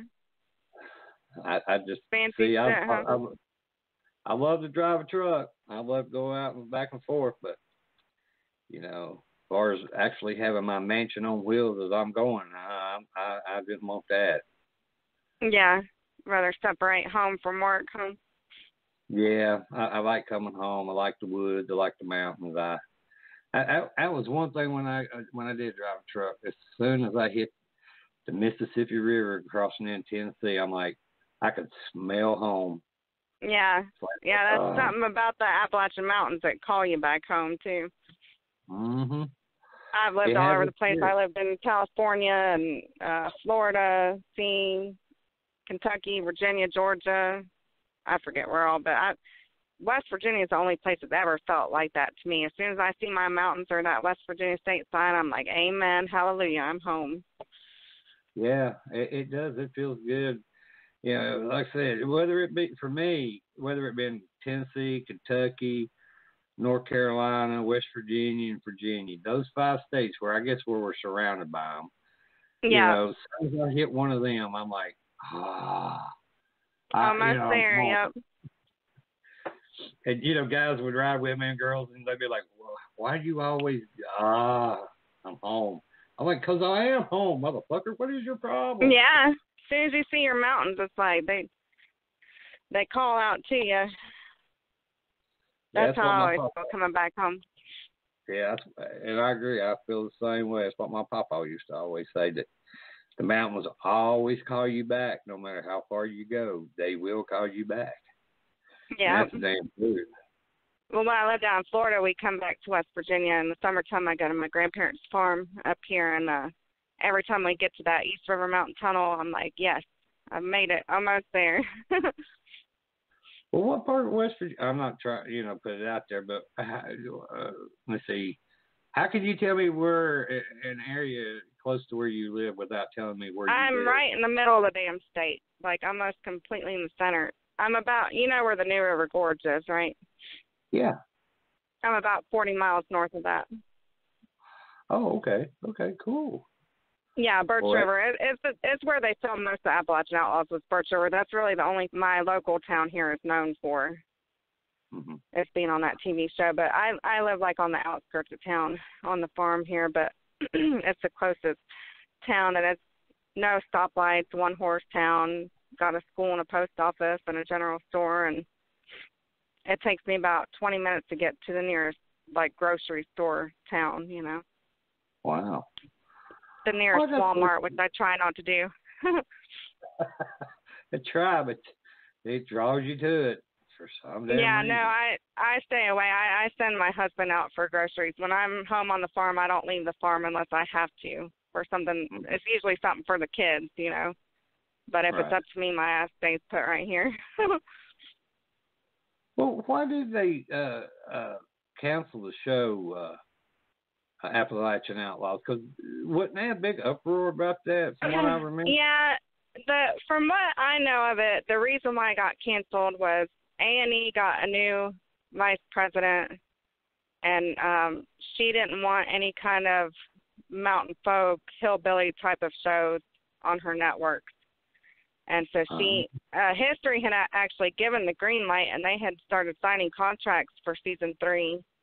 And I do know, and I didn't even watch season 2, which was the one I was signed for, other than the first episode I saw at the premiere party for season 2. But from what I understand, things got kind of unrealistic on season 2, I guess. There was like helicopters and airplanes and explosions and shit that doesn't really happen when you're ginsenging. And but I do know for season 3 they were going to get back to like real backwoods digging, and make it more about the plant, and educating people about the ginseng industry. But but the new vice president of A&E pulled the plug on it after History gave the green light. It's from what I understand. But I do know that the creator of the show, Chris Brewster, he's from Bluefield, West Virginia. Uh-huh. And from what I understand, he's been trying to get it back on TV, but it's been so long now. Gosh, I think it was 2015 when season 2 aired. So, you're talking about a couple of years has gone by between now and then. So I personally don't think it'll ever go back on air. But it still has a really big following. It would be awesome if it did, because there's a lot of people that would like to see it come back. And it had a high viewer rating when it was on. I don't know, but it's just one of those things. Hollywood. I know I really enjoyed it. I know A&E can be a pain in the ass. I mean, I'm going to put it out there. If they get mad at me, they get mad at me. Because I they came here and shot 3 episodes for my ghost story, and from investigations that we done, and they only aired 2 of them. But when they sent us out, we had to go to L.A. to film there in their studios, questioning us and all this. And I made it clear up front before we even went there, I ain't lying and I ain't making up nothing, and you're not going to distort anything. Yeah. Okay. Yeah. They was all cool with that. But when they had me in that chair, they had me in that chair for like 2 hours trying to make me say something, things that wasn't true or didn't happen. I finally took the mic off and I said, I'm done. I said, I'm not lying. I told you all this. And I went outside and, here comes the producer and here comes the director and here, smoke a cigarette, calm down. And I said, you all trying to make me say something's not true, and I'm not going to do it. Just give me my damn money, my gas money, so I go back home. I don't give a shit. No, this is what we need. This is what we want. And, of course, they did do the right thing, but they did a couple things that I didn't agree with. But, at least it wasn't as bad as it was going to be. Well, they can actually take stuff that you said on mic and splice it and turn it into something you never even said. Like, they'll turn it into a new sentence that you never even said. Like, they'll just take your words and put them together in different ways and stuff. It's Hollywood is tricky business. Yeah. Yeah, it's very tricky. Actually, after my first experience with Hollywood, I swore I would never sign up for it again. And because I was never one of those that was like looking to be on TV. Like, I was never in any plays at school as a child, or never on stage anywhere. You know, like, I've always pretty much kept to myself, so that wasn't anything ever on my radar as, oh, I want to be on TV. But the whole thing with the History Channel just fell out of nowhere onto my lap. So I'm like, well, shit, this happened for a reason. I need to follow it and see where it leads, you know. But I am signed with a different production company now, like I said, DNA Films, and there's some projects going on with them that I'm not allowed to talk about. But this time around so far has been easier sailing for me, luckily. This is my first go-around with Hollywood. Well, that's good, because, see, I know a lot of people in the paranormal world, that's all they talk about is everybody's wanting a show. I didn't want a show. They contacted me and asked me about some of the cases that they had seen on our website, and I gave them the information. They called me back and so forth, and, you know, worked out a deal. They wanted me to fly. I hate flying. I said, I'll drive. I got a big van. I can haul everybody. Just give me the gas money. And it took about a week, and they said, okay, we'll send you overnight you a check. And they overnighted me a check, and then I had a hard time getting the damn thing to cash. Yeah, but at least you stood up and said, hey, I'm not going to do it this way. It's either the way I want to do it or not at all, because Hollywood's so used to people that just want to be on TV so bad. They'll do anything or say anything, you know, just to have their 15 minutes of fame. And, you know, if you want to stay true to yourself, you have to stand your ground and speak up and say, no, I'm not willing to do these things, or this is what I insist on doing, you know. And producers aren't used to dealing with people like that. So it's hard to get your way, you know, when it comes to the whole TV world, as far as what you would like to see happen with the project versus what they envision. But and that I was agree. one of my things. Yeah. They come with you with an idea, and they're coming to you because they're coming to you for a reason, because, you know, it's an area that you know, or your expertise or so forth. Then don't try to undercut my opinion and my expertise on something you have no fucking idea. You're just standing with a camera. Right, exactly. And you want a certain way, that's fine, but don't try to make it up. You know, if you're going to try to make it up, then I don't want no part of it. You know, I'd rather be real thing or nothing. And a lot of people in the paranormal world, they kind of fuss at me. They're like, well, Rod, you know, you kind of got to give. I'm like, I ain't giving a hint. You know, you shouldn't. And that's, you know, one thing that I have a problem with any kind of TV series that's filmed in the Appalachians. I think there's a stereotype that Hollywood wants to give to Appalachian people and the culture, and to try to kind of put them in an ignorant, I don't know, stereotype. And whenever I see that, that makes me so mad, because the people of Appalachian Mountains are some of the smartest, most resourceful people on the planet. You know, they've learned to do things to survive because they have no choice but to do those things. You know, so anytime they try to dumb that down or make it look like they're ignorant people, it gets me every time. And like when I was filming for the Appalachian Outlaws, I was partnered with Mike Ross, and they wanted me to play this damsel in distress, and I need, you know, some guy to come to my rescue. And I'm like, yo, if you're going to portray Appalachian women, do it in the correct light. And you know, for starters, they're not going to go asking a man to come save their day. They're going to load their own gun and take matters into their own hands and take care of shit themselves. You know, Appalachian women are resilient. You know, they're self-sufficient. They don't have to go running for help when shit hits the fan. They know how to handle those things themselves. So if you're going to portray that, do it in the correct light. You know, don't do it as like this whole damsel in distress thing. Yeah, I agree.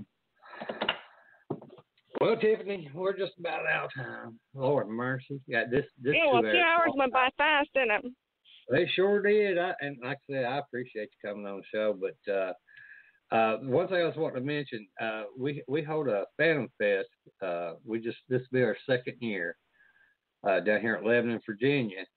on November 2nd. If you want, just if you've got time, stop by and say hi, or if you want to come I'd by love and be to. a part, if you want to be a part of it or something, let me know, and I can have you down as a special guest or something. Or awesome! Yeah, I'd love to do that. Or just when I come through Tazewell, I'd love to stop and shoot the shit with you sometime in person, meet you in person, and bring you a bottle or a jar or something.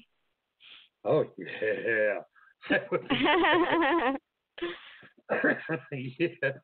Because I'm through that way all the time. The Trail of Lonesome Pine has become my regular route. So. Oh yeah, true. I'm right in your neighborhood. I'll send you my number and just give me a call sometime. You might have to leave a message because I have a lot of people that want money that keep calling me, or they say I owe them money and I don't talk to them. You might have to leave a message. Hey, it's me, damn it. That's me. I actually keep my ringer turned off at all times, so I don't even know I have a call till I pick my phone up and see it. And like, oh shit, I missed another call. Well, my mom says at me. She's like, you got a damn cell phone and you never answer it. I'm like, well, and I never pack it on me unless I'm like going maybe 30 miles or something out of town or something. Then I might take it. And I told her, I said, it's always damn fake ass phone calls, and they got our actual area numbers. And yes, they have started doing that and using cell phone numbers even. Yeah, and I pick it up, and it's somebody saying, we can add something to your credit card. I'm like, I don't even have a credit card. Yeah. So damn it, leave me alone, people. Well, I hear you. Well, I'll give you my number too. That way, when I call you, you'll know it's me. I'll send it to you on Messenger. Oh, okay. Well, before I jump off here, what are your plans for the rest of 2019 that you can discuss? And do you have a website, or how can people get in contact with you if they got any questions or comments or thoughts and all that good stuff? I don't have a website. The distillery has a website, East Tennessee Distillery. I do have a Facebook page for Outlaw Spirits, and then my own personal Facebook page, which is how I usually keep in touch and keep up with everything. But as far as 2019 goes, most of the big plans going on this year are all still top secretive that I'm not allowed to discuss. But other than that, I'm just doing my regular, what I call the dirty trail, getting out on the road and going to the festivals and events, and that all starts up here this next coming month, and then that'll go on pretty much through the end of the year. So that keeps me busy on the road. Okay. Well, that's it. I do appreciate you coming on. I've had a great time and made a new friend. Yes, sir. Well, thank you for having me. I appreciate you having me on. Oh, you're very welcome. And you have a good night and a great weekend. Thank you, dear. You do the same. Okay, bye-bye. All right, bye. Well, wasn't that awesome? That was nothing like a great conversation with a friend right up the road. So I want to thank the Lady Outlaw for coming on the show. Nothing but respect for the job she's done. With her spirits and traveling and her family and farming and all that. That's a lot of work. These Appalachian women, but they badass women. I tell you that right now. And we welcome her back anytime. Well, for next week, Thursday, April 4th, we'll have Erica Lukes. She's a researcher, activist, and historian. Erica is also an artist, a professional violinist, and host of the groundbreaking radio show UFO Classified. Excuse me. So next week, UFOs and aliens. Yay! That's another great topic. So you all have a great weekend, and don't nobody get in too much trouble. And watch where you're sipping on that shine when you listen to this. Ooh, doggy. Let me see there it is. Y'all have a good one. That's it for us tonight. I want to thank everyone that took the time to listen in. I'd like to give a big shout out to the Vibe Radio Network and to Ryan for putting up with us. Also to all the first responders and our men and women in the armed services. Thank you for your service and the sacrifices that you and your families make every day to keep our great nation safe. Tune in next week to another exciting show starting at 10 p.m. Eastern Standard Time. Everyone can go to our Facebook page Within the Chaos, and don't forget to like our page to see upcoming guests along with past shows, postings, or you can also go to my website at www.blackdiamondps.org or blogtalkradio.com/Vibe Radio Network. Also, we have a YouTube channel, so go to YouTube, look up Within the Chaos for past shows. Thanks again. Until next week, everyone have a safe weekend and have a good night. And love you all. Be careful out there.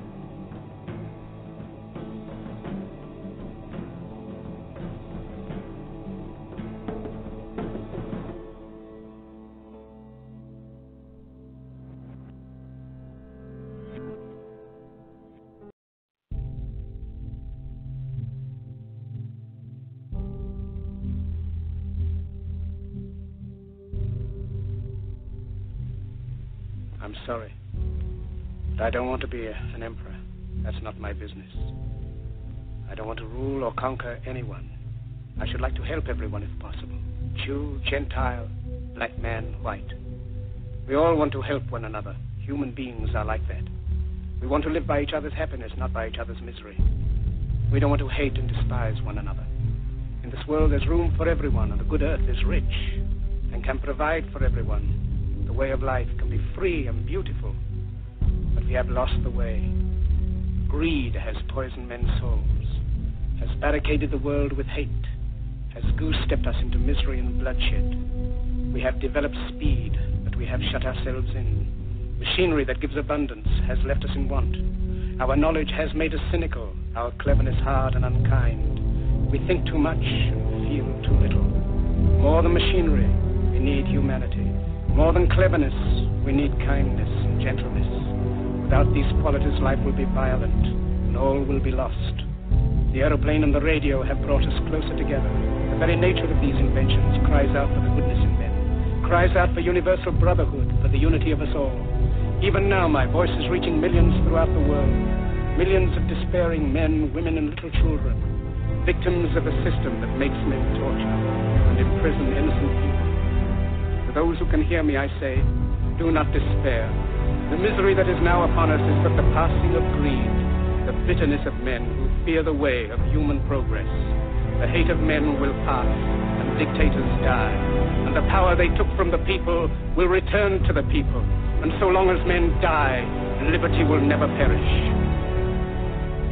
Soldiers, don't give yourselves to brutes, men who despise you, enslave you, who regiment your lives, tell you what to do, what to think, or what to feel, who drill you, diet you, treat you like cattle, use you as cannon fodder.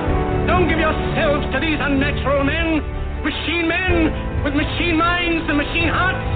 You are not machines, you are not cattle, you are men. You have the love of humanity in your hearts. You don't hate, only the unloved hate, the unloved and the unnatural. Soldiers, don't fight for slavery, fight for liberty. In the 17th chapter of St. Luke it is written, the kingdom of God is within man, not one man nor a group of men, but in all men, in you. You, the people, have the power to create machines, the power to create happiness. You, the people, have the power to make this life free and beautiful, to make this life a wonderful adventure. Then in the name of democracy, let us use that power. Let us all unite. Let us fight for a new world, a decent world, a that will give men a chance to work, that will give youth a future and old age a security. By the promise of these things, brutes have risen to power, but they lie. They do not fulfill that promise. They never will. Dictators free themselves, but they enslave the people. Now let us fight to fulfill that promise.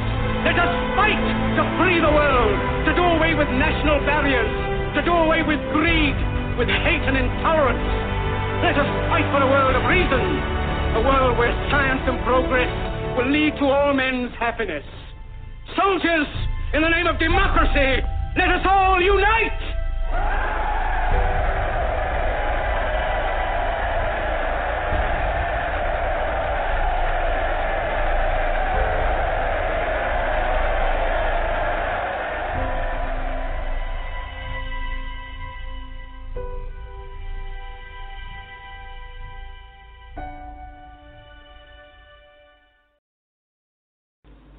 Have your devices just randomly stopped working? Are you having IT trouble? Not to worry, Mead's PC Repair Shop can help. We also offer IT support too, including website hosting. We are now also offering full event management services. To find out more, contact our friendly customer service team who will gladly help in any situation. Just call 276-880-8900, or if you prefer, you can stop by our shop at 1089 St. Clair Street, Oakwood, Virginia, 24631 by appointment only, or by visiting the website at meadspcshop.com for more information. Thank you. Blog Talk Radio. Alternative facts.